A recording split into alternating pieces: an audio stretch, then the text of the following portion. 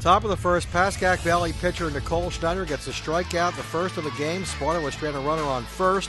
Bottom first, Pascack Valley has a runner on second. Sparta pitcher Sam Griner to strikeout to end the inning. Bottom second, Sam Griner with a 1-2-3 inning. The strikeout ends the bottom half of the second. Bottom third, another 1-2-3 inning for Griner. Still no score in this game.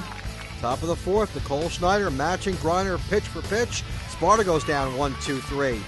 Bottom four, game still scoreless. Pascack Valley with a runner on second, 2 outs. Sparta pitcher Sam Griner handles the comebacker to work out of the jam. Bottom six, Melissa Messina, the first batter to make solid contact in this game. She hits a shot in the gap for a leadoff triple. A big chance for Pascack Valley. Now second and third, 2 outs for Pascack Valley. Sam Griner induces the ground out to work out of the jam. Bottom nine we go, extra innings. Sparta turns a big 4-4-3 double play to keep this game scoreless, ladies and gentlemen, at Pascack Valley. Bottom 10 we go. Pascack Valley can win the game right here. That's going to be a home run. No, Casey Cresball with a nice catch at the fence. Still scoreless. What a catch by Cresball. She kept her eye on the ball, and she made the catch. All right, starting in the 10th, each team gets a runner on second. Runner on third now for Sparta, but Pascack Valley turns a big 3-4-2 double play to end the inning. Bottom of the 11th, runner on second for Pascack Valley. Jen Arcella with the base hit. The runner slides in safely. In dramatic fashion, Pascack Valley beats Sparta at Pascack Valley. The final score 1-0 in the North Jersey Section 1 Group 3 semifinals. I was really tense the whole game.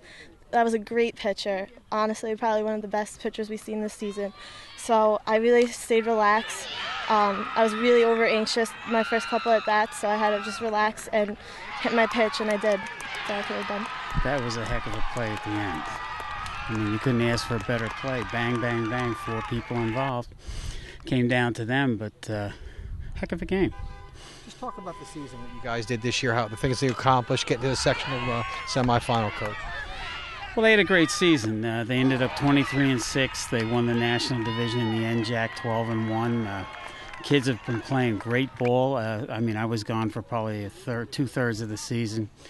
From what I've seen, I mean, we have a tremendous team. I mean, we played an outstanding team today. We gave them everything they could take, and they gave us everything we could take. It was a great game. Sam Griner was amazing today. Oh, Sam's outstanding. Meg Casey did a great job behind the plate.